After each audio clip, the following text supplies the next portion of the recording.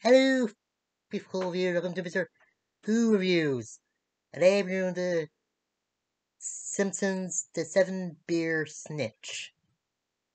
And in this, the Simpsons actually go to Shelbyville for some reason. Thought that every resident of Springfield and Shelbyville hate each other. And Shelbyville seems to be a bit different. It's no longer a city that's like a mere image of Springfield, or the people in it find their cousins attractive. They're well adjusted and they don't really seem that sick, and they make fun of Springfield saying they're the ones who are hicks and actually doing some hooting. And in order to get more buzz, or let's say claim their image, Marge suggests that they write to architect Frank Gary. Um, he actually builds him a concert hall. Turns out nobody in Springfield likes classical music.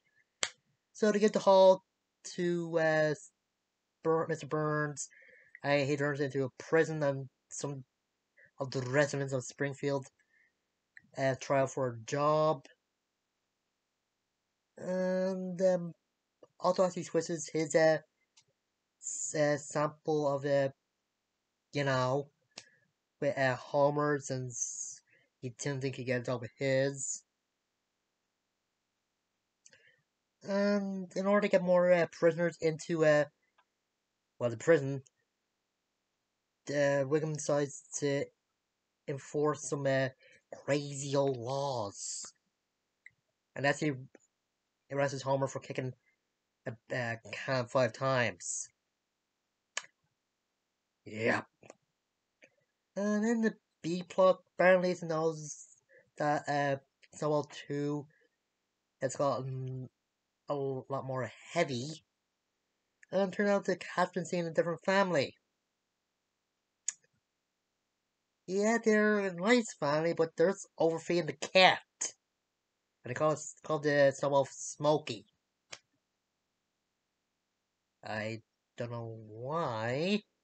Could it be because the smell that the cat has from The Simpsons, or what? And just a good part where Bart just said goes into the house to find out what's so good about the family.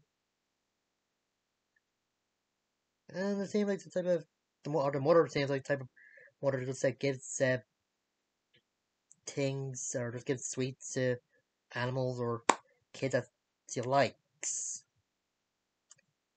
And that the B plot don't really get that good of a conclusion. That anyway, eventually Homer becomes a rat in order to stay alive in a prison.